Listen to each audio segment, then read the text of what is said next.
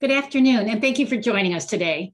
Whether you're part of the White Oak Collaborative, an ally and friend of our military and veteran-connected community, or working tirelessly for our Afghan refugees, or interested in doing so, thank you for everything you're doing. I want to welcome you and thank the White Oak Steering Committee for their leadership and quick pivot to address the situation in Afghanistan. If I could share the White Oak Steering Committee slide, please. These are the members of our steering committee, came together very quickly, and these are the folks we have to thank for being with us here today. For those of you unfamiliar with the White Oak Collaborative, let me share a bit about who we are and what we do. The White Oak Collaborative is a cross-sector coalition of organizations committed to supporting service members, veterans, wounded warriors, caregivers, survivors, and their families. We have over 250 members representing military and veteran support organizations, as well as our cross-sector partners in the nonprofit, private, philanthropic, government, and community sectors. It's been fantastic to see Americans come together to support the Afghan resettlement efforts during this really difficult time for all of us. The purpose of this webinar is to see what we can do to help each other through collaboration. All of us have interest in doing something to help address the crisis in Afghanistan and refugees, and we all have some different kinds of expertise that we can bring to bear. Here's why Blue Star Families is involved in this. First of all, we care about our community, and our community cares about this issue. Those who have served in the military and are currently serving feel very close to the issues in Afghanistan. It affects our mental health, and it motivates us to want to get involved. So it's appropriate for us to be here. We are people who care about national security. We wouldn't serve, our families wouldn't serve if we didn't. Just as we know we have to take care of our veterans if we hope to have new recruits, we believe we have to take care of our allies if we hope to have new allies in the future. So this effort supports our national security. And finally, we know that we need to work together in a field. Blue Star Families believes in collaborative action, and by fostering the collaborative as a whole, by fostering this forum, is allowing us all to do our work better. For us personally at Blue Star Families, we're experts in welcoming and creating a sense of community for people, a sense of belonging in the communities where they live. And so that's something we personally hope to bring to this fight. We know each of you on this call have something that they can bring as well. There's much to cover in this next hour and a half. Please engage in the chat to share your resources. Tell us what's working, what you want to know, how we can help, or how you hope to help. To start off this next period, I am joined by a friend and leader who is always ready to respond in a crisis, Art Dela Cruz. Art is the CEO of Team Rubicon. Art, thanks for joining us today, and I hope that you can give us an update in the considerable work that Team Rubicon is doing and giving us some advice about how we can help. Yeah, thank you, Kathy, and thanks to everyone who is here today for obviously stepping forward and trying to ensure that we, as Kathy articulately said, welcome our allies to our communities. Team Rubicon is a national disaster response organization, which is how we got into Afghan resettlement.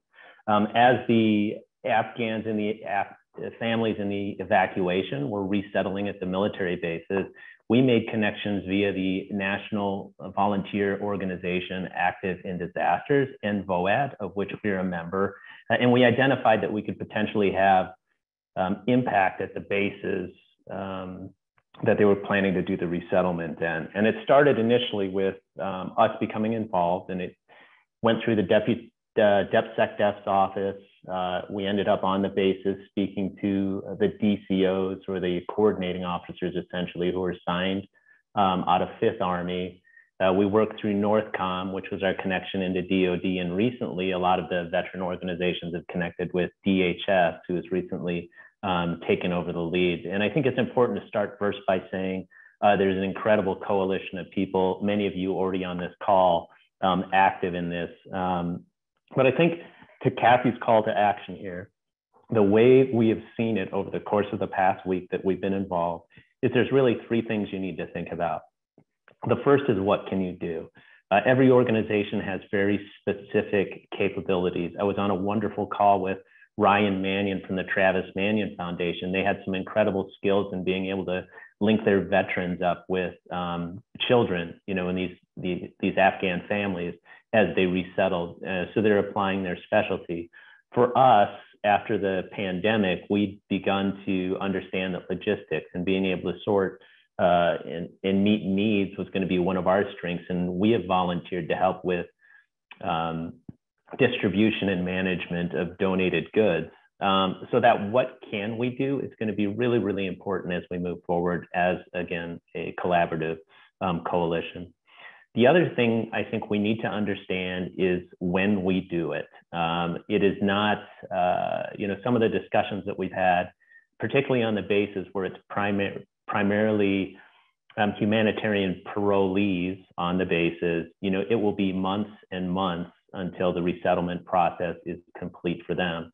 So being able to understand when you can deliver the services that your organization can uniquely deliver will be also very important to take into consideration. I think everyone, is running into the fight today, but understand that this will be an enduring marathon of meeting critical needs and services to these Afghan families who deserve it so much. And I think the third question, as we continue to speak today, is where can we do it?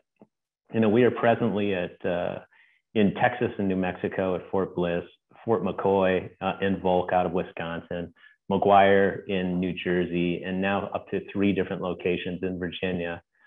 So at these locations, these are the staging areas where most of the processing is happening, but the number of communities that have raised their hands to resettle, again, the Afghan families numbers north of 140. So that's where that third question of where can we do it will become really important.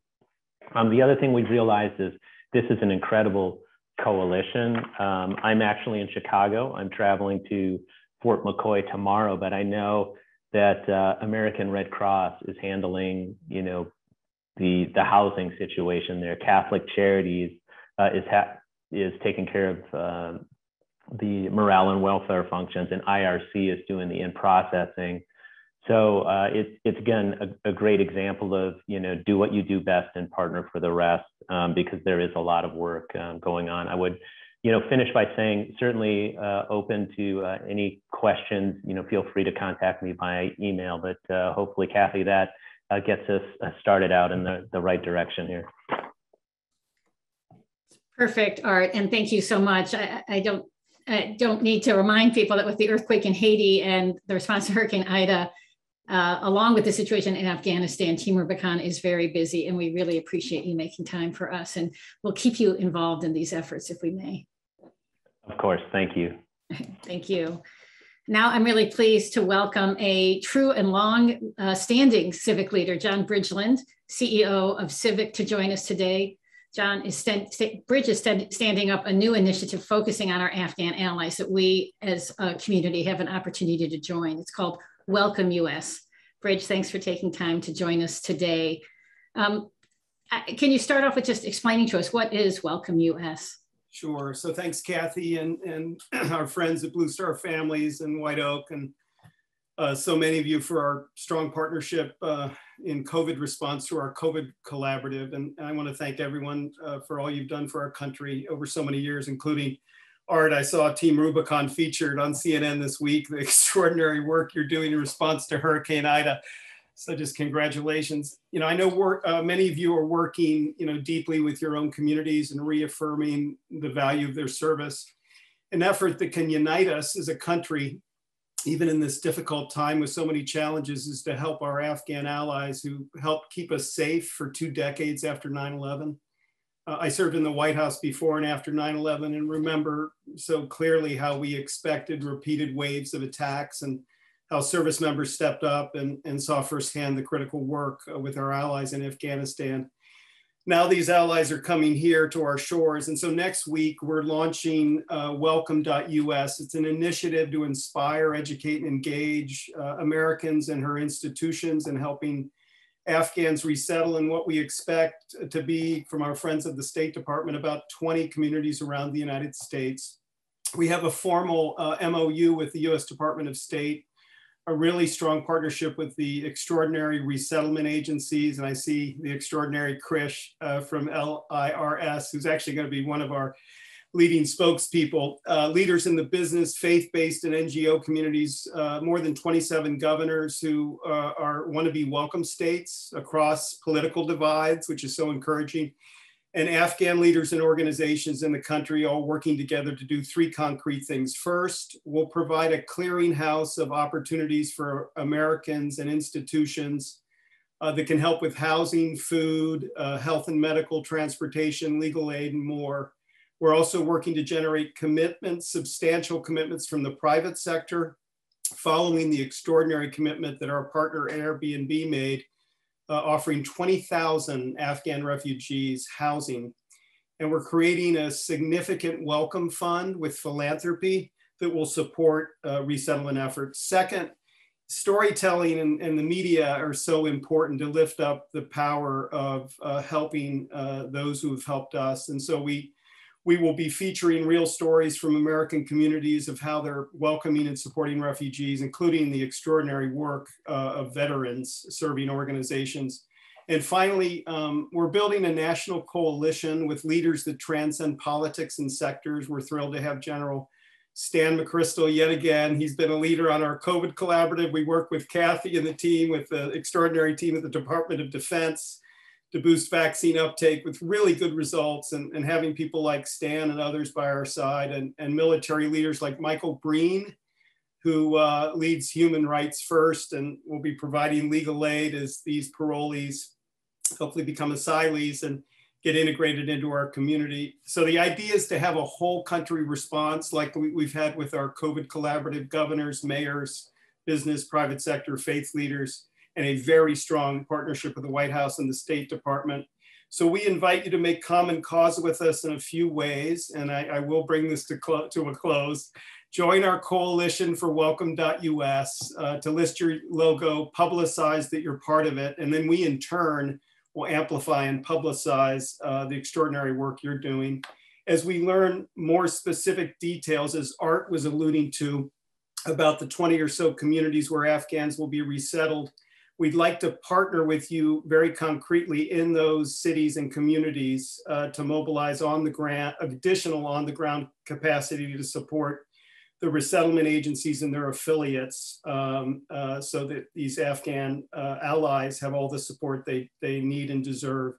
And finally, to share videos and inspiring stories with us about how VSOs and veterans are working to help Afghans integrate into American communities and become productive citizens in the United States.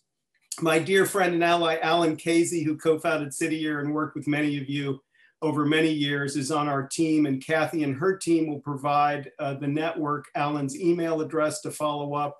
We really hope you join the coalition, get involved in this effort, and really make this an all-country response at a moment of national crisis. So thank you so much for inviting me. Back to you, Kathy. Thank you, Bridge. And we're so glad to be partnered with you on this largely as a sector. I know you made a comment to me that there's a particular value that you feel to bring the military and veteran serving organizations into the coalition. I wonder if you just wanted to make one more comment about that before we let you go. Yeah, I just, service is, thank you. Service is, so much in your DNA. The mission does continue. And just seeing, having worked over the years on efforts where veteran serving organizations have been fundamental to effective organization, coordination, the biggest challenge, I think, will actually be harnessing all this capacity from the country and interest in wanting to provide support to Afghan refugees, and then connecting those up with the specific concrete needs that the resettlement agencies and others are working to meet. And having the veteran serving organizations working side by side in local communities where it's really going to matter. And Art really inspired me the other day when he started talking about this idea. That to me is an extraordinary additional contribution to what you're already doing on so many issues. So yes, thank you. Wonderful, thank you. We'll be sending out more information in the after action to all of our participants today to see more about Welcome US and to see how each of us can get involved. I am now delighted to turn hosting duties over to my friend and partner collaborator, Kobe Langley. Kobe is Senior Vice President, International Services and Service of the Armed Forces at the American Red Cross. He's a member of the White Oak Collaborative Steering Committee and our Board of Overseers as well. He has been a partner, a friend for many years. Honored to host with him today. Kobe. Oh, and before I ask you to move on with the speakers, I want to ask you to spend a little bit of time talking about what Red Cross is doing with Afghan ally resettlement. So what's your latest update and how can those of us on this call help? Thanks, Kathy. So the American Red Cross was engaged almost now 2 weeks ago with the Department of Defense and the State Department in providing key logistics as well as morale welfare and in key items, durable goods and non-durable goods supplies to the Afghan refugees, principally those that were supporting and or continued to support the State Department and the Department of Defense. Importantly, this response effort is pretty significant. So we're engaged in no less than 20 different locations overseas as well as here domestically. There was, of course, an announcement that was made a couple days ago that talked with a little bit more specifics about the different locations. So none of this information hasn't been publicly shared by the Department of Defense, and so I'll just make sure that I mentioned that. But as you can imagine, we're a mass care support operation, so we're standing up huge shelters and support locations around the United States, and are also providing durable goods and non-durable goods overseas. So it's an important operation. I think the N2 visa holders in particular are individuals that are at great risk of physical harm to themselves and to their family members if they didn't make it out of the country. I myself helped to facilitate the return of my interpreter from Iraq many years ago. And of course, many people on this call know and understand the threats that those individuals face to include, physical harm to their loved ones and kidnapping and even death sometimes. So it's very important that we try to provide as much support as we can. So the American Red Cross has been doing that for the better part of 2 weeks now. So just a couple different locations. Ramstein is, of course, the big location. We're providing a shelter support, hygiene items, blankets, baby supplies. A lot of these individuals are leaving country and theater with literally nothing. No shoes on their feet, literally. That's not an exaggeration. And we're also looking at different locations to provide support for unaccompanied minors, which there are also a handful of those as well. Partner coordination is extremely important. We'll be looking to onboard different nonprofit organizations to support these operations, both domestically and internationally, but principally domestically, with the Department of State and Department of Homeland Security, who's now the executive agent for these operations. So I did want to give a little bit more detail about where folks can look to provide outreach and support. So next slide, please. Overseas, what we're currently providing are mass care experts, dormitory management. So these are individuals that are experts in how to manage the living quarters for people that are providing support. Partner coordination is an extremely important tool and task that we need to accomplish pretty much everywhere we're currently located. We're obviously not particularly looking for support in restoring family link service. This is an opportunity for Afghanistan evacuees who, in their haste, have not been able to maintain contact with their loved ones. So the American Red Cross does maintain a Safe and Well website that allows people to get reconnected. And that's a global network, which includes connections in locations outside of Afghanistan. So we may also have refugees that are trying to reach family members outside of Afghanistan. We can help facilitate that support. Volunteers are supporting the operation. It's really important. We are a 90% volunteer-run organization, which is why nonprofit partners and organizations that can assist and facilitate us, to include even some of our federal partners that are now working to volunteer with us, like the Department of Veterans Affairs and other folks as well. Currently what it looks like is we're looking for 2-week assignments for about up to 6 weeks, and in some locations they can be a little bit longer. Not looking to push a ton of people overseas, but we may need some support overseas. In general, we expect this operation to run through December, through the end of this calendar year. Next slide. What are we providing? So a lot of questions about what's needed, and I will say, right now that because our logistics supply chain is well tuned, it's a machine. We have vendors in place and are well equipped to purchase goods in those locations. In-kind donations are important. but they are sometimes very challenging to accept in response operations like this. That's why getting organizations like Team Rubicon and other partners to help assist in that is extremely important. People do like to give a lot of goods, and that's important. The American Red Cross is principally focused on providing relief supplies and services. So comfort kits, personal protective equipment, clothing and shoes, snacks, drinks, formula. There's quite a huge need to help support infants and toddlers, crib sheets, wipes, detergent, wristbands, blankets, and towels. So far, just overseas, we provided over 42,000 comfort kits to the evacuees. We've provided over 65,000 emergency supplies and over 65,000 snacks. And so on average, we're turning anywhere between 6,000 to 7,000 supplies and items every single day. And we don't see that slowing down anytime now into the foreseeable future as they determine where these Afghan refugees are into visa holders who have been supporting U.S. Armed Forces and State Department, where they're ultimately going to land. That's we'll be there for wherever DoD, state, or DHS wants us to be. We're currently located over 32 locations overseas, so we'll be well prepared to support that operation. Next slide. So I point everybody to the public open source information that was provided by General Van Herk. As most of you guys, most folks in this call know, U.S. NORTHCOM was the operational lead up until a couple days ago when that went to Department of Homeland Security.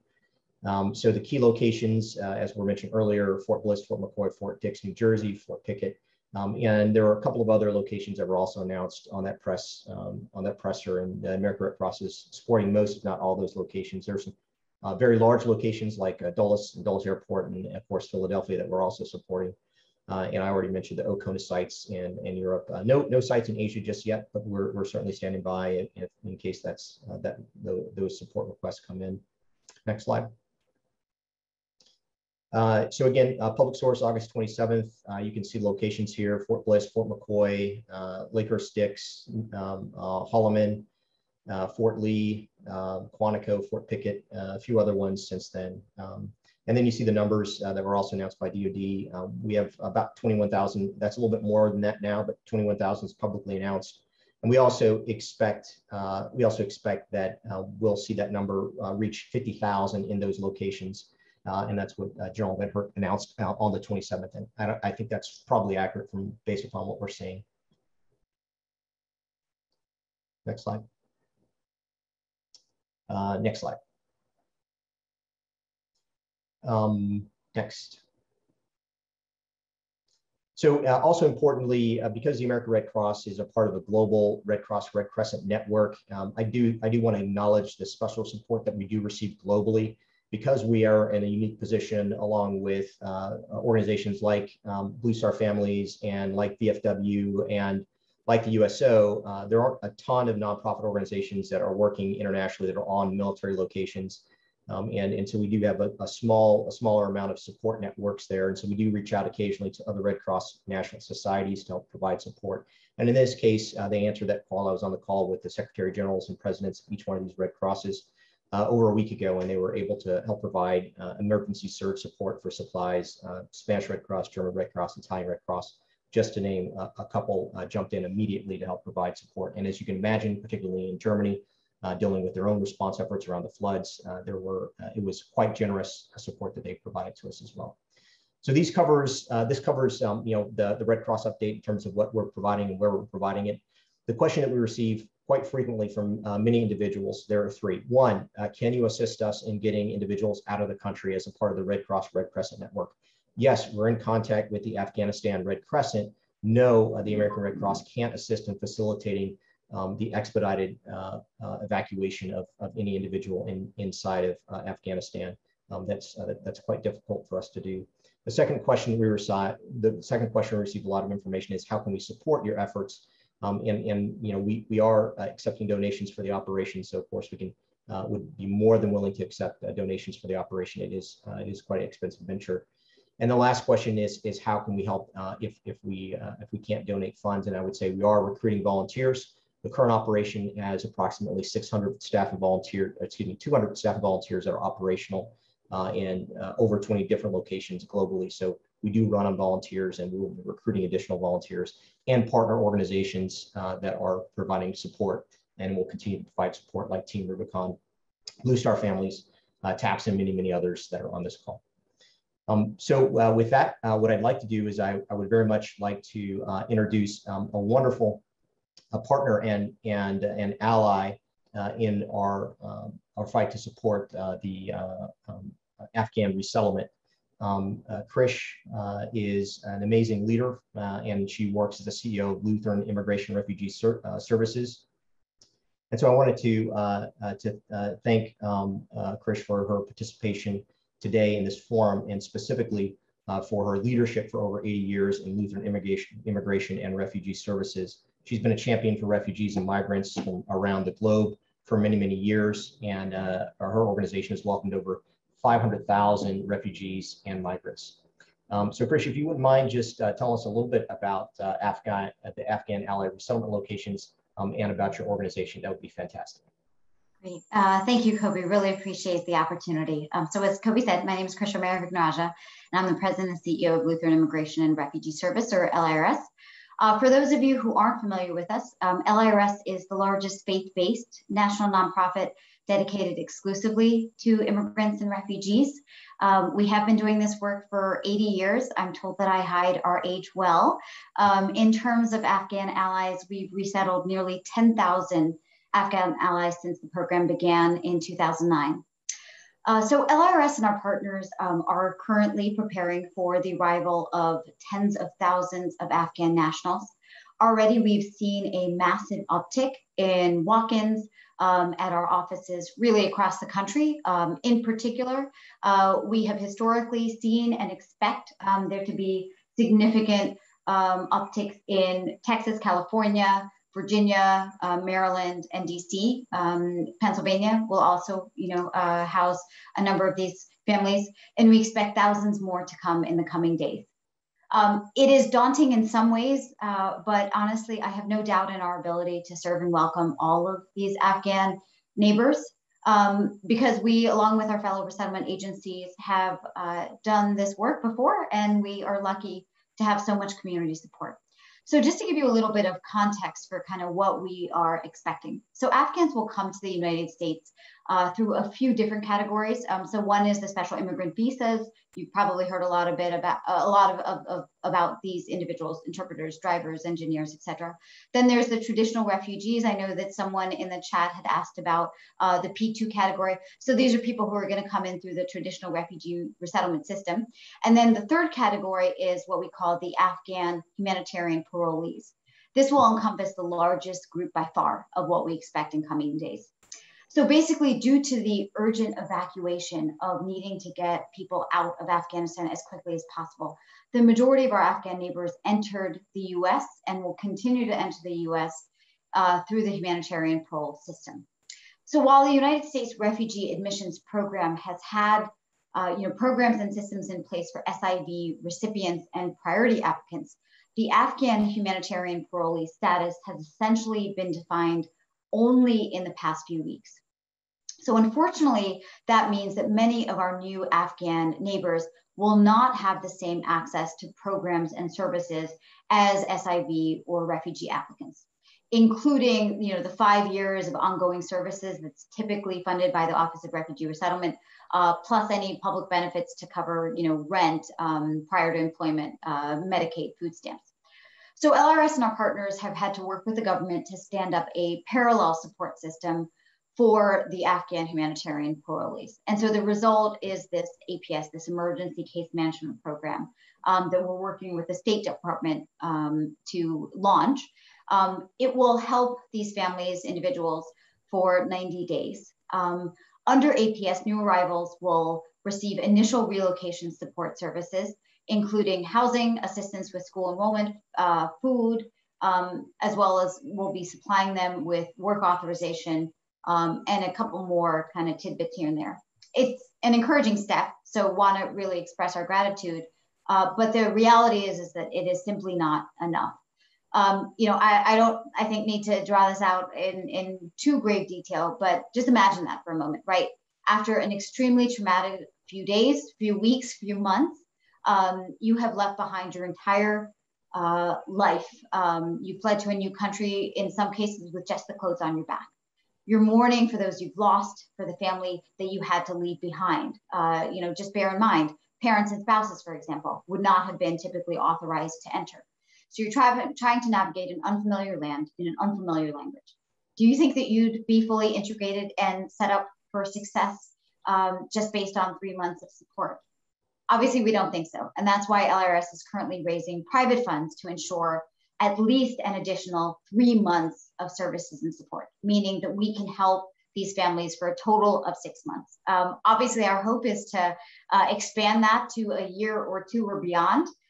We have secured some corporate and foundational partners who are offering financial and in-kind donations, such as Airbnb, Walmart, Deloitte, Bank of America, but the need is still great. So that is why we are looking to the great leadership of Bridge and other groups, and are so grateful for this opportunity to speak to you all today. At LRS, we believe in what we call the long welcome. And so that means that our Afghan neighbors will need support far beyond these first 3 months or these first 6 months or even that first year. So that is where we believe that there's a need to have a community of welcome, committed to welcoming these individuals so that they become our neighbors, our friends, and ultimately our family. So over the past several weeks, we have received more than 42,000 volunteer applications. If that doesn't show you the compassion and empathy of the American people, I don't know what does. But that's honestly 2/3 of how far we need to go. So we still have a ways. Our team is hard at work in terms of connecting folks with opportunities, but these are the things where we could use your support. So airport pickup, apartment setup, tutors who can serve as, assist with English language classes, being able to provide pro bono legal services. This is very time intensive work. Like what Kobe was describing, what we are going to need to undertake here in the US, in the final destinations of these individuals, is going to be critically dependent on how much community support we can get. We expect that volunteer opportunities and needs will continue for months, and that is where we hope that this would be an opportunity to collaborate, because we know that this is not a short-term plan. The success of the resettlement effort is a humanitarian, economic, and national security imperative, and that's why we look forward to working with all of you to ensure our Afghan neighbors get the hero's welcome they deserve. Thanks for having me. Krish, thanks so much for those really inspiring words. Organization that does this for a living day in and day out. You mentioned quite a few things that are needed and will be needed for the long reintegration, and a commitment of 3 months is truly spectacular for LRS, LIRS. And I'm really interested in what are some of the things that you don't need, and is there a coordination point for other military service organizations or veteran service organizations who may want to help support that work because of this unique obligation and dedication that we feel to Afghan refugees? Yeah, really appreciate that question in terms of what we don't want. Honestly, at this point, we're taking really everything. I mean, bear in mind, right? We're essentially trying to create new lives for these people. And so, if you have an old bed, we could use that to furnish one of the apartments.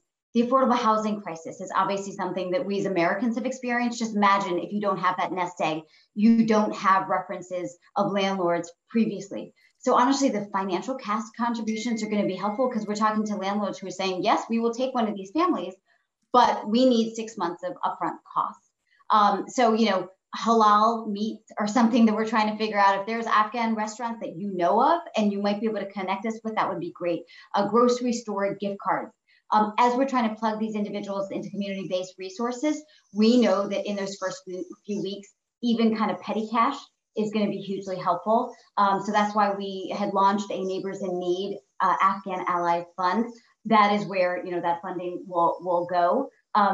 We are starting to get a lot of clothes, which is great, but I think we're going to be okay on that front.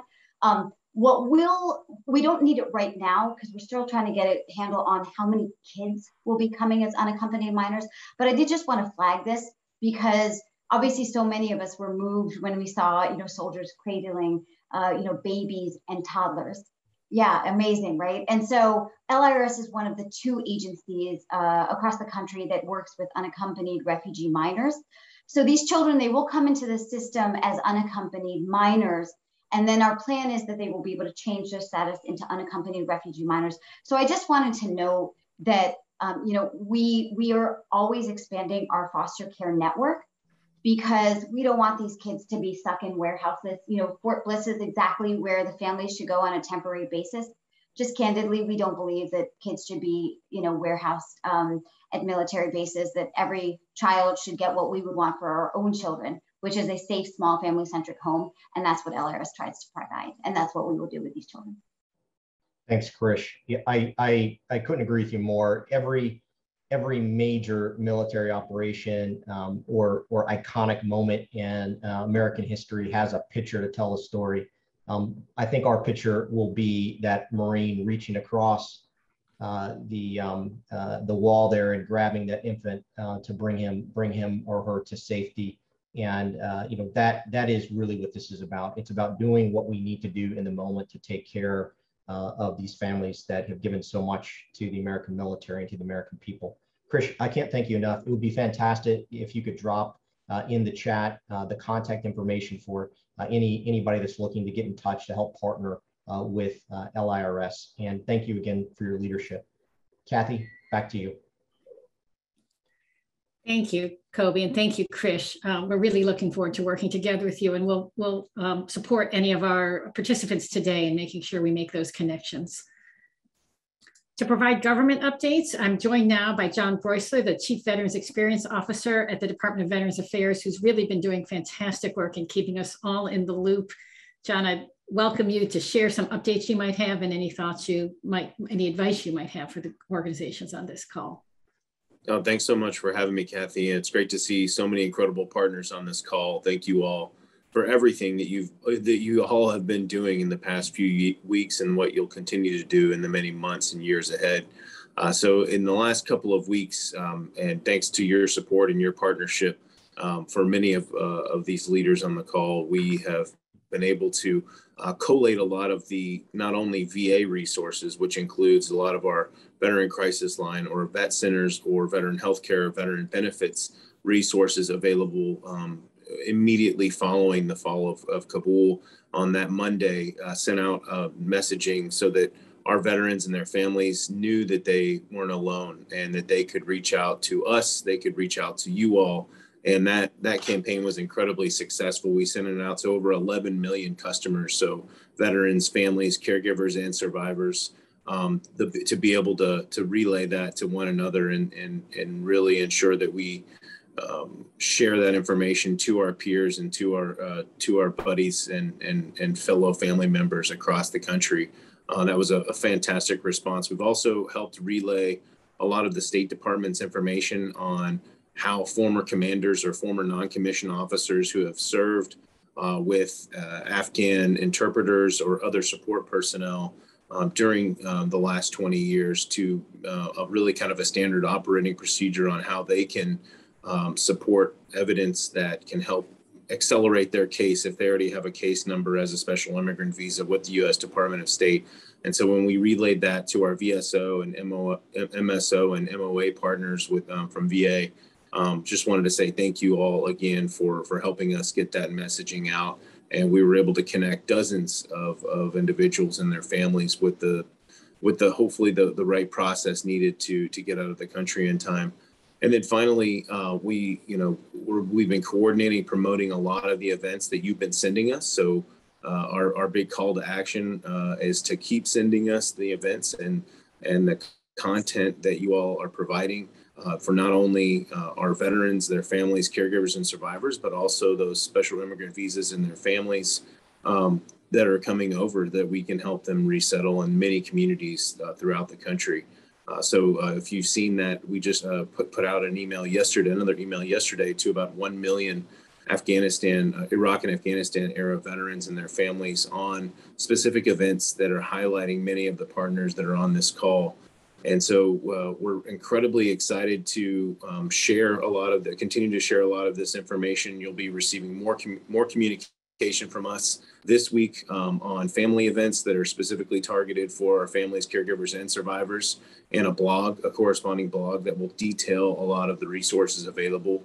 And we're also incredibly excited to be a big part of or a part of the interagency working group for the special immigrant visa resettlement that the Department of Homeland Security is leading, and we'll continue to share more information on how to get involved in that. So the last item that I wanted to mention is, as I alluded to earlier, please continue to share all of the great work that you're doing, specifically as it relates to special immigrant visa family resettlement with our team. I think Andy Martinez is on this call, so she can probably drop her email in the chat, and I'll be happy to drop mine in the chat so that we can continue to amplify your efforts and make sure that we are here as great partners of yours and continuing to support all of our veterans, their families, caregivers, survivors, and many of the organizations that are providing the special immigrant visa resettlement. Thanks so much, Kathy, for having us, and hope everyone stays safe during this inclement weather impacting many different parts of the country. Thank you, John. Really appreciate that. And thank you, Andy, for putting your contact in the chat.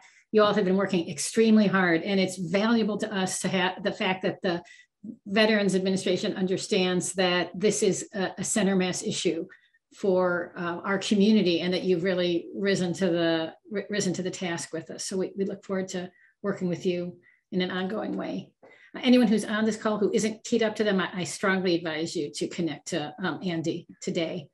Now, very delighted to welcome from Saki Ververis. Sorry, Saki. Saki is the Director of Veterans Engagement at the White House. Really appreciate you taking time with us on this busy day to share your words with us from the perspective of the White House. Thank you, Saki.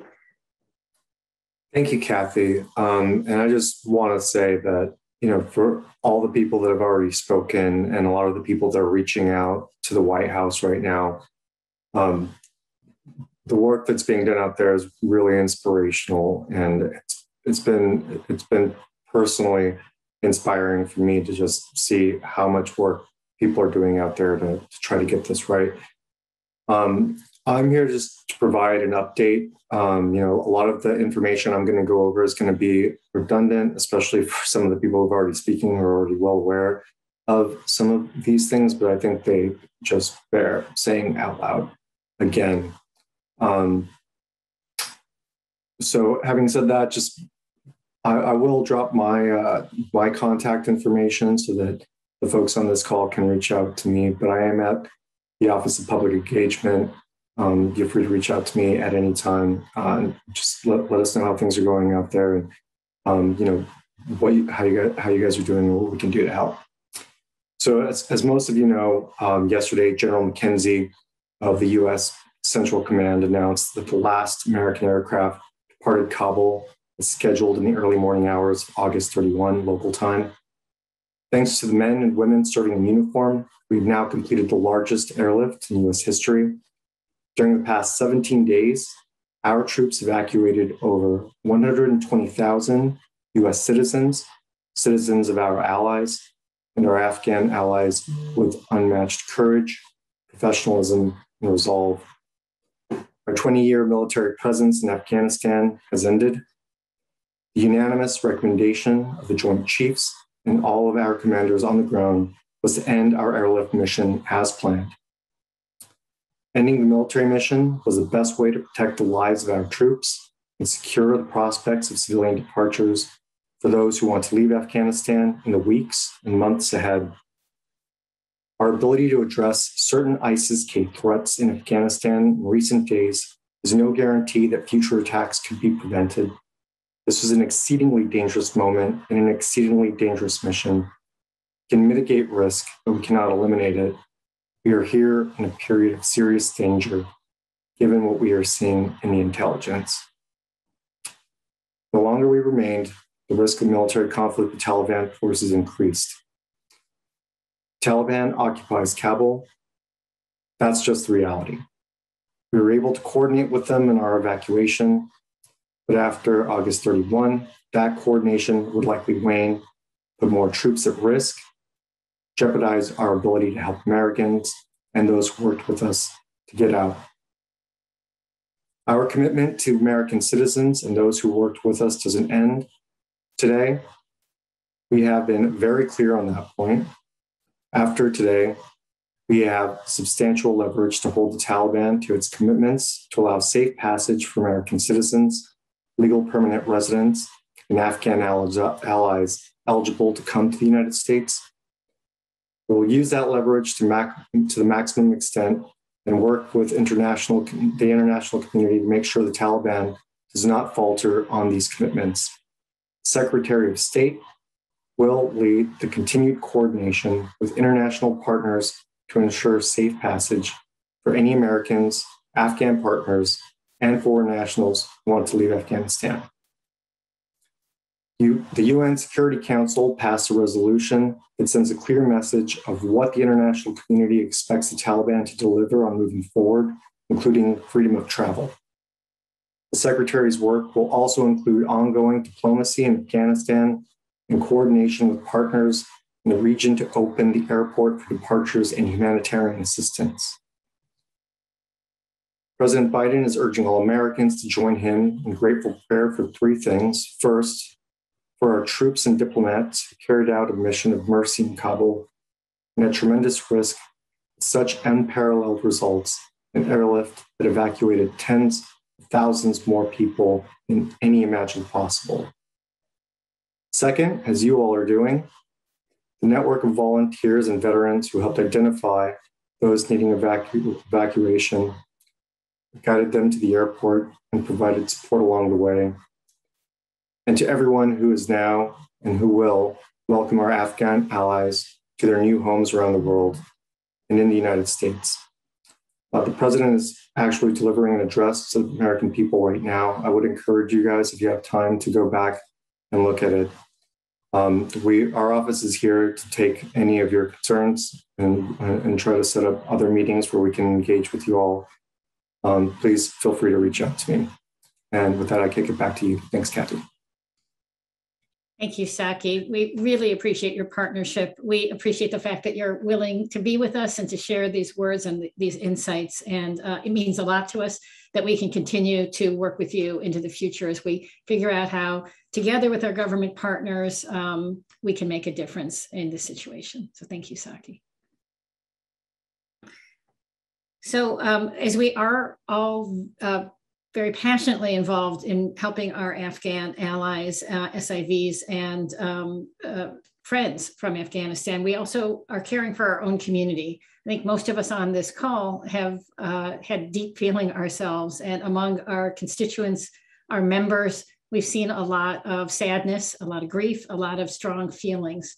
So we are asking some of our partners who are experts in mental health to help us address the questions of how we can serve our community of veterans, active duty service members, families, caregivers, survivors, wounded warriors with this time. I'm delighted to welcome Caitlin Thompson, Vice President, Community Partnerships for Cohen Veteran Network and a White Oak Collaborative Steering Committee member, to lead this next panel on mental health. Caitlin, how are you? I'm good, Kathy. Thank you so much. So it's been quite a time, and for those of us who are in the mental health field, we feel so much of this too, and so I'm thrilled that we have an opportunity to talk with practitioners about I want us to get like some really good practical, concrete guidance, so that by the end of the next half hour, you'll have some ideas of really how to move forward, instead of feeling kind of that hopelessness that I think a lot of us, and helplessness that a lot of us are feeling right now.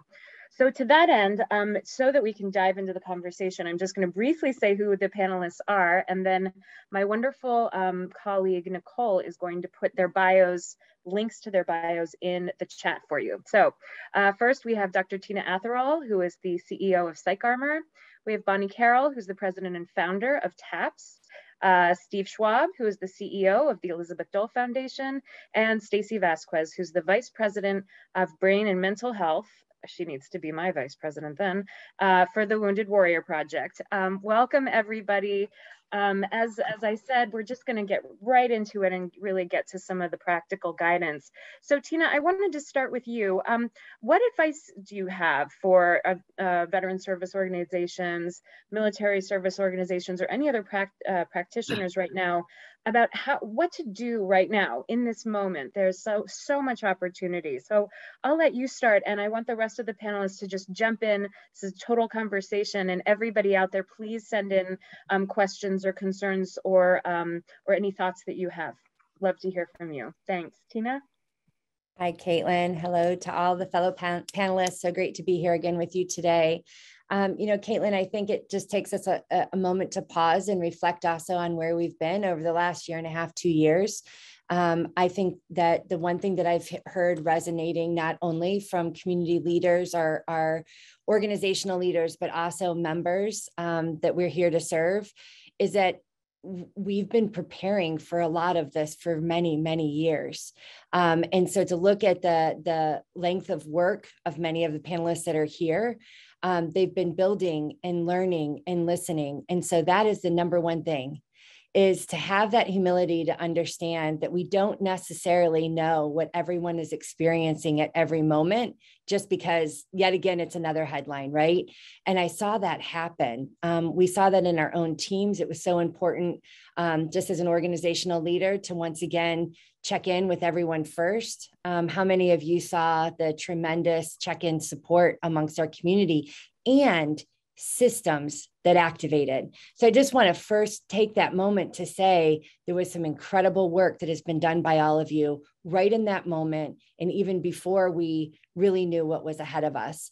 But another thing just to share, and again, knowing the tremendous amount of leadership that's on this call, is that we are also stronger because of our community members around us. So also making sure that those community members that are supporting our organizations feel that they are supported and understand what we are experiencing as a collective group is so important. And I'll talk a little bit more about that as we get further into our discussion.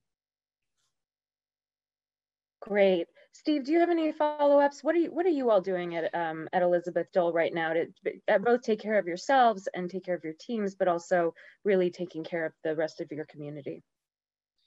Caitlin, thanks. I'll start with taking care of ourselves, because as Tina noted, lots of us have forecasted and knew that this withdrawal from Afghanistan was going to happen, but I don't think any of us were fully prepared for the full emotion that we're all facing now today, especially as we saw the last C-17 take off, marking a historic period in our nation's history.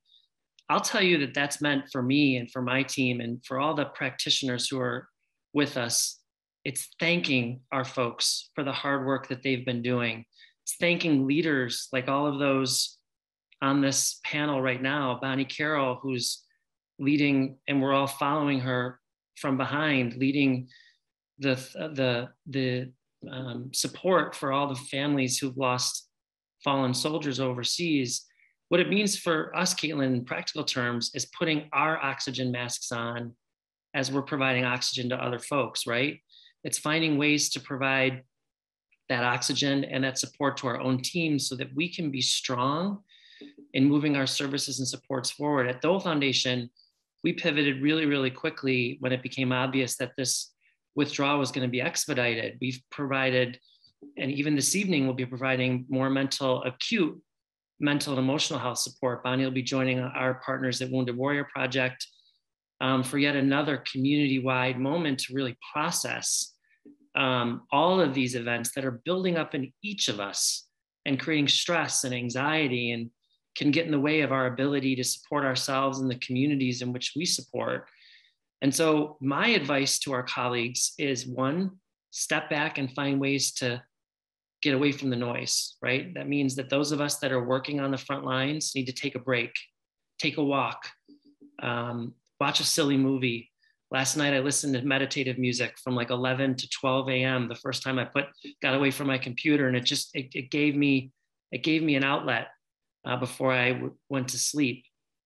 It's giving your teammates a break. We're going to be giving some mental health days off to our folks where and when we can, based on circumstances on the ground, facing the families that we serve. And then it's finding the strength of your organizations, right? The mission, the core mission that we all provide. What are the ways that we can stretch that mission right now to create impact in the communities that we focus on? Thank you, Steve. Such great great examples of things to do, especially with your team. Bonnie, I've been thinking so much about you, your organization, and your community. And not only are you managing grief for loved ones who we are losing right now, but also grief of loved ones we've lost. And also just grief in general about this whole situation. There was a question I saw in the chat about like, how do you help people cope with unfocused anger, which I think might be a part of grief, but I'm hoping you can just speak to that a little bit. Absolutely, Caitlin, thank you. And Steve, thank you. You and Tina for your words. You're so right. We need to take care of ourselves during this time, and everyone on this call needs to just check in with those around them. We are on this journey together, and we are in this for a very long haul ahead. For the families of our fallen, we're there in the immediate, providing safety and stabilization for those who are new on the grief journey. But for thousands of our family members, this is now a time when we've seen folks re-examining their loss and looking at it again through a new lens of the meaning of the service of their loved one and the sacrifices made. So we pivot to reflecting on the life lived. We had one of our surviving daughters who was just a child when her father died in Afghanistan. She's now a young adult. And she wrote an absolutely beautiful article for us in that first day of the deaths at the Kabul airport. And she said, I reflected on the seeds of love my father sowed in his family and in Afghanistan, that he truly loved the people there and he knew that what he was doing mattered and was important. And she said, that's what has sustained her throughout her entire life as she's grown up without him. And sharing those words, reflecting back on the life lived, not just the trauma of the moment and the manner of death, and recognizing that while our community is grieving and re-grieving losses, we also have folks now who are coming together to wrap their arms around each other, to reach forward, to become peer mentors, to be there for others. And that's a beautiful testament to the strength of this community, to each one of you on this call, that you're leaning in, you're present this afternoon, you've dialed in, you are gaining resources, you're connecting with amazing support like Lutheran Immigration and with Kobe at Red Cross and all of the just beautiful things that are happening. This is a moment in the history of the world where we are leaning in and being better for having cared about the humanity. It is heartbreaking to see those who are at risk right now. Many of us are involved in trying to get folks out who we know are just extraordinary good. And I'm reminded of that quote that when good men do nothing, evil triumphs. So on this call, good men and women are stepping forward to do something. We are making a difference. We are caring for each other. We are honoring those who have sacrificed, who have been wounded, those who are caring for the wounded, those who are grieving the losses. And because we are doing this, we are the better for it. And we will be there for the people of Afghanistan going forward, as we are for people struggling around the world, because that's what America is about. So regardless of the politics right now and what we're seeing in the chaos, and as Steve so beautifully said, just the noise that is happening, we all are rising above that to know that we have the ability to give strength and to empower those on the front lines, those on our team. So we're here together. And again, Caitlin, thank you for allowing the families of the fallen to be present in this conversation. Oh my gosh, yes, of course. And yes, thank you for everything that you just said and everything you do. As we lean in to this and into each other, Stacy, can you talk a little bit about what WWP is doing? I know that you're newer to the organization, but you have such an incredible background too, as a veteran, as a senior leader at the VA. And what are you seeing? What are you hearing? And how is WWP helping? Yeah, thank you for that. And thank you all for being here with us today. It's a very important discussion. Over 3.4 million men and women have served our country since 9/11 happened. And a lot of the images that we're seeing in the news right now bring up a lot of emotions for folks. And I think that all of those emotions are very normal and natural. There are well over 7,000 lives that were lost. And people, I think, are reliving some of those emotions right now with some of the images. And so at Wounded Warrior Project, what we are doing is we started Operation Outreach, which is we were making calls to over 40,000 warriors that served in Afghanistan and just checking, seeing how folks are doing and listening, and then connecting them with resources. And those resources could be from very simple things like a program where someone sits and just talks with them and listens to what they have to say. It could be to care that they may need in mental health care or resources in their communities that are closer to home to have that connectedness and engage with other people that may be feeling as they're feeling. And we're going to put a link in so that you guys can get to all of those resources, and has phone numbers and emails and all that kind of stuff in it. So if you know somebody who has immediate needs, that is a great way to connect with some of these resources as well. It has been really wonderful to see. We've been making calls to warriors to talk to them about volunteering with the American Red Cross and some of the efforts that Kobe was talking about earlier. And we have a number of warriors that want to volunteer to really focus some of their energy into something productive where they can help with some of these efforts. So that's been really wonderful to see how that's going. But we are definitely seeing people are having feelings, and we want to listen and talk with folks about how they're feeling during this time. Thank you so much, Stacey. I just want to quickly take this moment to just say that Cohen Veterans Network, which is a network of now 19 mental health clinics throughout the country, is also very available to military family members and active duty service members and veterans to go in and get care. Beyond that, we also have we have a stress and worry course. We have things that will help to kind of, it isn't that everybody needs to immediately like go straight into therapy. And I think that that's a message. Many people certainly could use it and can use it and should reach out. But across the country, we're also seeing that mental health services are getting scarcer. At CVN, we do have a few clinics, maybe 3 out of our 19, where it will take a little bit of time for you to get in to see a clinician. At other clinics, not as much, but we're working really hard to try to get more clinicians in. But we're learning so much, which, you know, even more so now, is that mental health clinicians they're getting burnout, they're moving on to different things just to get themselves in better spaces. So the dearth of mental health providers that's available across the board is really of concern. So we really need to start supporting our mental health providers too, which I'm hoping is a lot of you on this call. And so Tina, I know that PsychArmor just started a new consultation service, and I'm hoping that you can then now speak to that a little bit. Actually, Caitlin, before Tina chimes in, I just want to put a big exclamation point on something you just said. And I think, you know, we have the benefit of being with hundreds of colleagues across the country who we're locking arms with virtually to do the important work of supporting our families now as our troops come home, and that the road ahead is going to be a long one.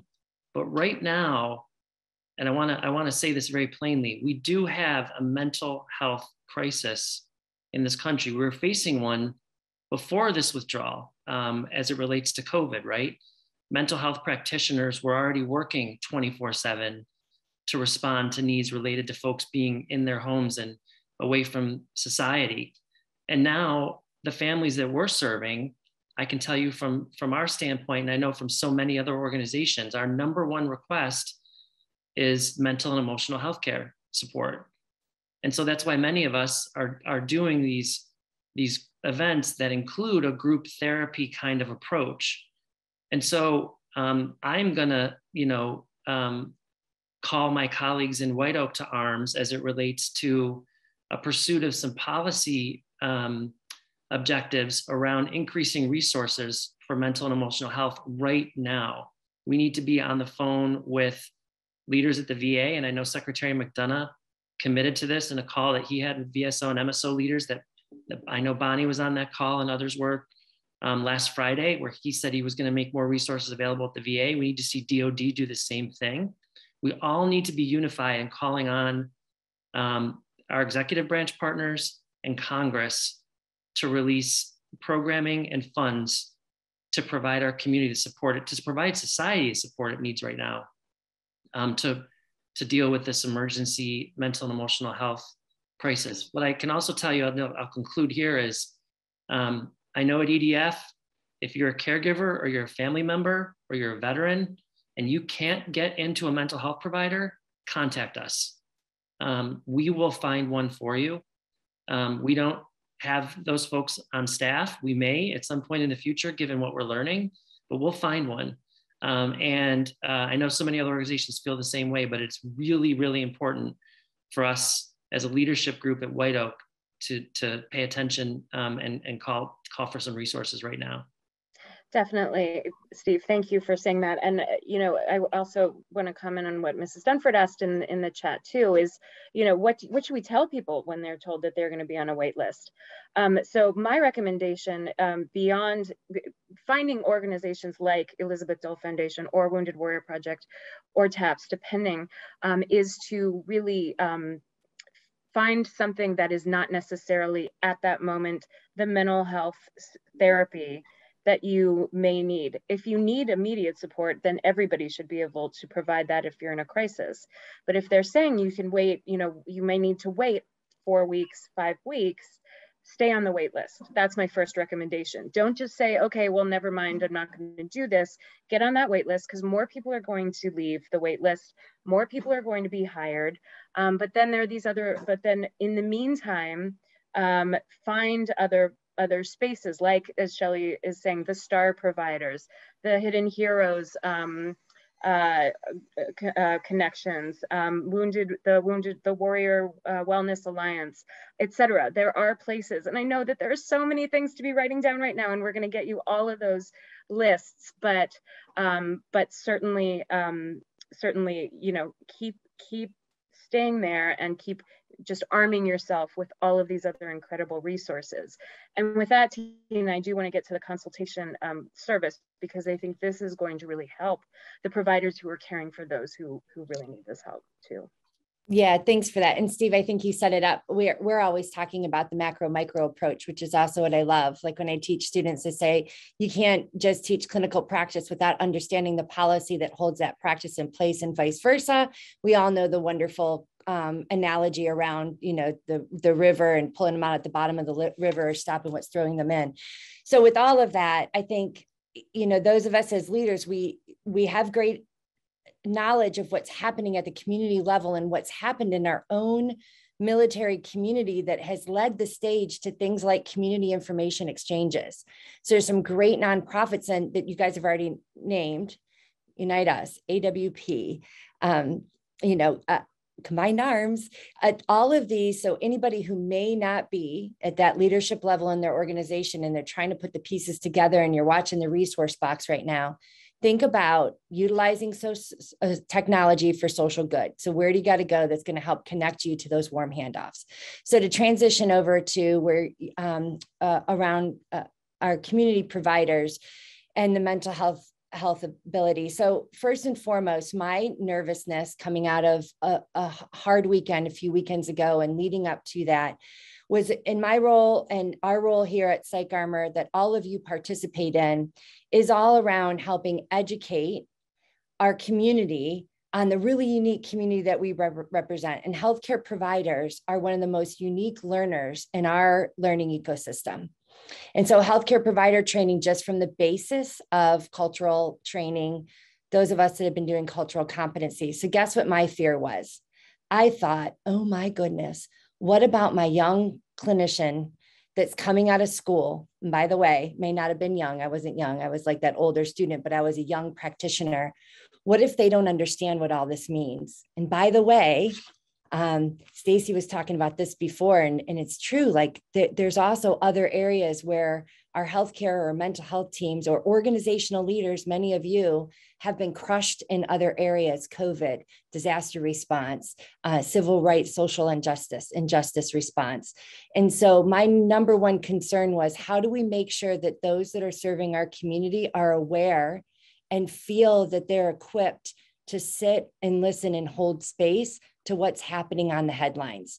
So clinical consultation, for all of you that understand that from a practitioner's lens. If you're an organizational leader and you have mental health teams that you are responsible for, I think we have some amazing healthcare insurers on this call that already dedicate resources to this.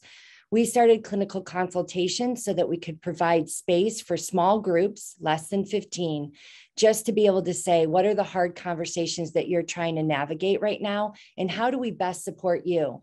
Because if we're driving to great outcomes on your practice, you're going to ultimately be able to affect our military affiliated community. And those are the outcomes that we're looking for. So clinical consultation, thanks, Caitlin, I think is number one. What also happens in that is we're actually really providing supportive work for those clinicians that are really tired. And to Steve, to your point, I really don't mean the word clinician. Listen, I haven't practiced as a clinical social worker the majority of my career, but the strength is in that social support, psychoeducation, evidence-based, and building strong social supports. We all come together to talk about something. We have a shared experience and we learn more.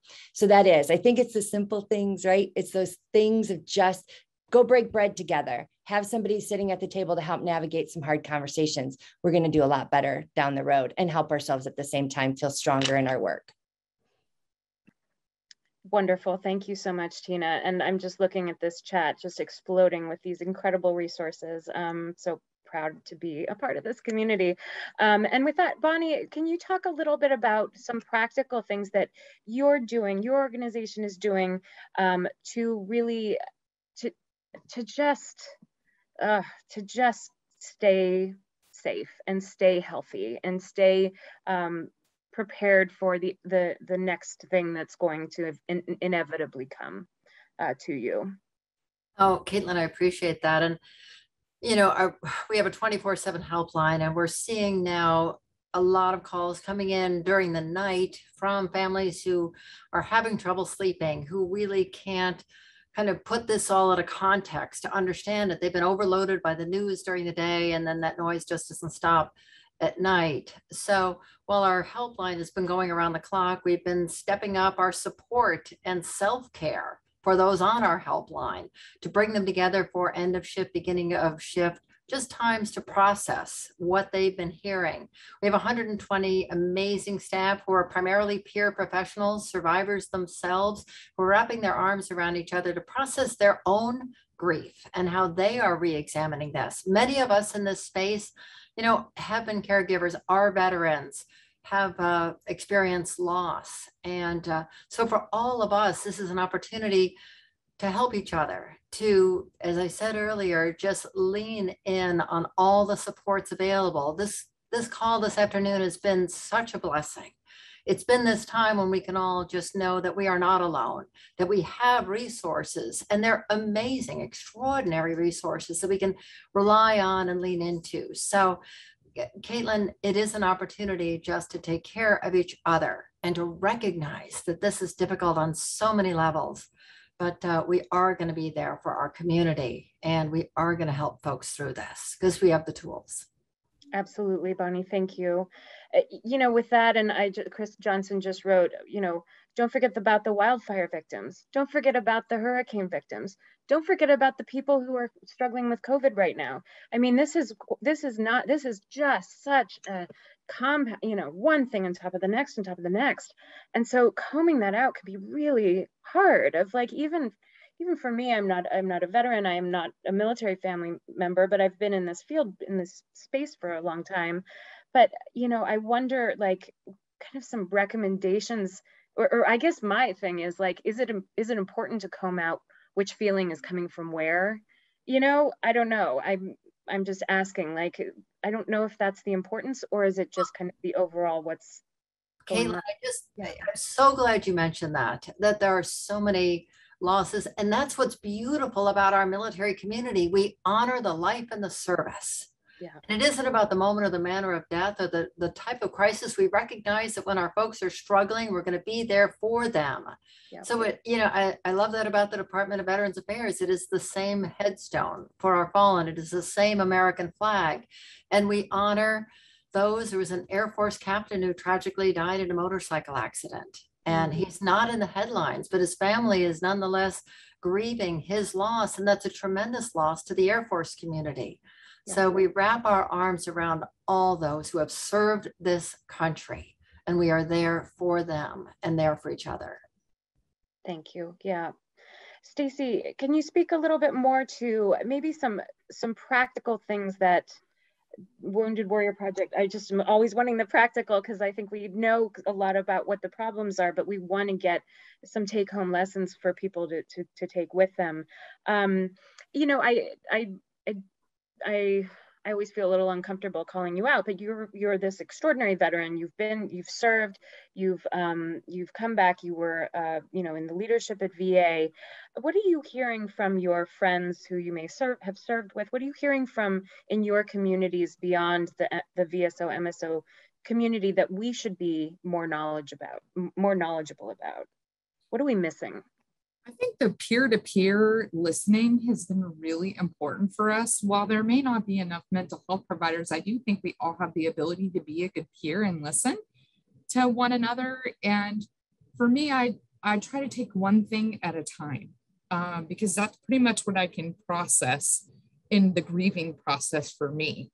And through COVID in the hospital, that's what I did. I took each episode as it happened, one at a time. And so that was really important. And I think that's the premise of some of the programs that we all have developed out there, is that there's peer-to-peer discussions that can happen. There are just places where we can listen to what's going on. And it doesn't always have to lead to a mental health provider for that to happen. So I think that's really important. And I can't overemphasize how important some of these activities are in the small groups, where maybe there's something like Soldier Ride that people are going on, and they're going to ride a bike together, and they'll end up talking while they're on that ride together. So those things cannot be underestimated. That wellness that comes with it, and getting outside, and maybe you connect in a different way. For me, I walked to the Lincoln the other night and I watched the sunset go over Arlington from the backside. And that's part of my process for where I'm at right now. So I think there's things we can all do and give each other ideas of ways that we can take care of ourselves. And being a good listener, I probably get more from listening to people than they get. That's so powerful. And I got chills when you said when you walked to the Lincoln Memorial. Like, yeah, that's exactly the type of nurturing of yourself that you need. And I want to challenge everyone on the call to think about what is your equivalent of walking to the Lincoln Memorial in sunset. Like, what is something that comes to mind for you, and go do it, like at least in the next day, if it's as long as it's practical.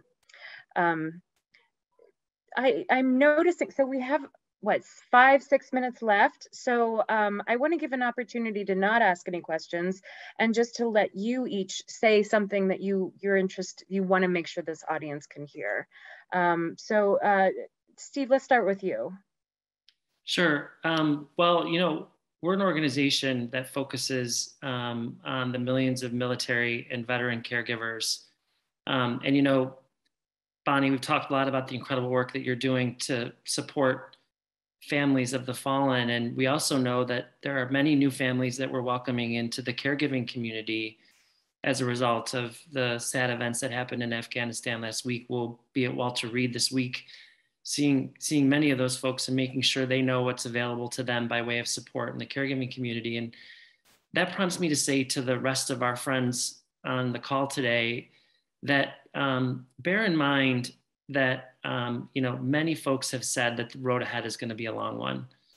And that's certainly true of family members, caregivers, children inside military families whose lives have been impacted due to deployments, but also because mom and dad comes home and has mental and emotional wounds that may be hard for that child to deal with. All of that means that we need to wrap our arms around these families in bigger ways than we even have been, finding ways to communicate and over communicate with these families, because we know that there's still a stigma out there to asking for help. I've been really pleased to see the numbers of families who are raising their hands.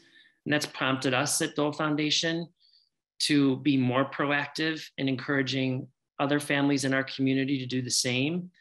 And one of the best ways you can do that is to have folks who represent your community speak to your community directly. So for us, that's putting caregivers out to talk to other caregivers and telling them in very transparent terms that I'm having a hard time. And if you are, raise your hand and ask for support. Putting veterans out there, telling veterans that they need to raise their hands and ask for support when they need it is important. We're going to do the same later this year for children who can speak to other children and tell them that if they need a safe space or someone to talk to, that there's someone available to them. So I think, I'll close by just saying, let's stick together on this long road ahead. I think forums like this are going to be really important. Coalitions like White Oak are super important. And it's just a joy and an honor to be with you all today. Thank you, Steve. Bonnie, I also just want to acknowledge your extraordinary service in the military and your being a veteran. Thank you.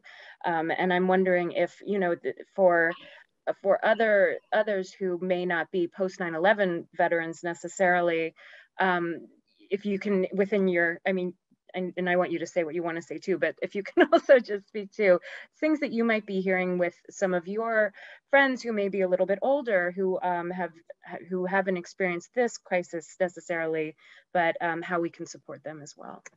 Oh, well, thank you, Caitlin. And again, please, TAPS.org, our 24/7 helpline is available to all of you. Grief related to a loss, but grief related to this situation in general. Please reach out. We have wonderful resources and we collaborate with so many of you who have participated in the TAPS Institute for Hope and Healing webinars that are going on constantly. So lots of additional resources that are available. Caitlin, thank you so much for mentioning my service. I got to spend a year in Iraq as a Department of the Army civilian, and then have been to Afghanistan many, many times working with our programs there, and have come to know the people and have built bridges between our surviving families of America and the surviving families of the Afghan Army. We grieve together as a community. It is, grief is about love, and we grieve because we have a broken heart and we can come together in that common bond. So thank you for the opportunity to be part of this community. It's been an extraordinary opportunity. Just pause and take care of each other. So thank you for that. Beautiful. Thank you, Bonnie. Stacy, last words, last thoughts. I think that Bonnie said something that really resonated with me, and what we're feeling right now actually makes us human beings. And I think acknowledging that and walking through it together is really, it's something that is very necessary right now. And as we approach closer to 9/11 and the 20th anniversary, I think it's going to be especially important that all of the different practitioners and providers and groups that are going to be providing services re-energize, because that's an important time for all of our warriors and all the families that have lost loved ones, and a lot of remembering, and especially with our law enforcement also that endured losses in first responders. So I think we're going to head into that.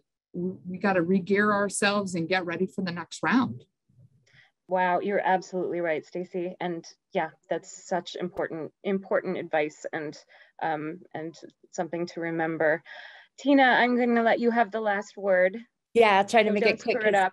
Yeah, Stacy nailed it. Stacy, I love working with you, man. I'm sitting there going, gosh, she just went right where I was going to go on that one. So extending from that, is that also allowing us the permission, if we need to shut off, it doesn't mean that we're not holding space for our friends or our community or whatnot. And so I've heard a lot of individuals say, I don't feel right finding joy in this. Many of us have had some milestones in sending our kids off to school or, really great family events. So one of the things that we found last week when we released 15 things military and veteran kids want you to know was actually a Camp Corral initiative with DAV, and they work a lot with children of fallen and wounded, is that people in the chat were saying that they just wanted to be able to be present for their children, and they didn't know how to do that and make it okay. And that what we remind everyone is that our children are listening. They are the voices sitting at the table. They're hearing us.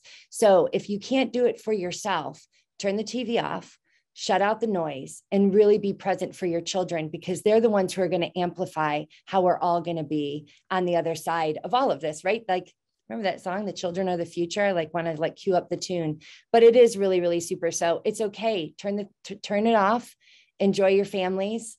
And to your point, we've got to go back to the anniversaries of some really powerful things in the coming weeks, and we have to be ready for that. Absolutely. Well, thank you all. This was wonderful. Kathy, back to you. Thank you, Caitlin. Thank you, Steve, Stacy, Tina, Bonnie, really fantastic panel. So I will, it's time now for us to wrap up. Here is my commitment to all of you here. We are going to compile a list of resources. Two things. First, the resources that can be searchable relative to the work that needs to be done for Afghan allies and on mental health, and to the extent that we have information about helping getting more Afghanis assisted who still need to leave that area. We'll put those together. So we're going to ask you both in an after action email for those resources that we can compile.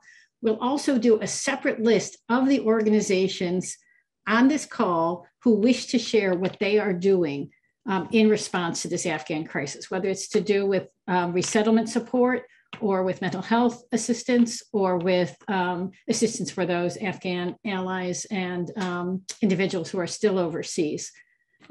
You do not have to be a member of the White Oak Collaborative to be listed on that form. It will be on the White Oak website, and we'll pass a link to that, but we will collect that information so we can create the transparency and continue to share.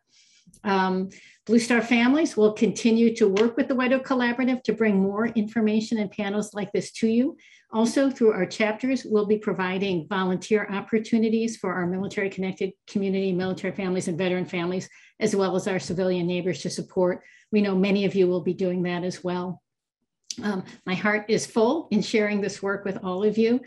The fight has had challenges and there has certainly been heartbreak, but there is so much for us to be proud of for the work that all of us, whether we were military serving families or those who are supporting them during this 20-year fight, there's much for us to be proud of in the work that we have ahead of us. Thank you for joining with us. Thank you for being such excellent partners. And I look forward to being with you all soon. Thank you.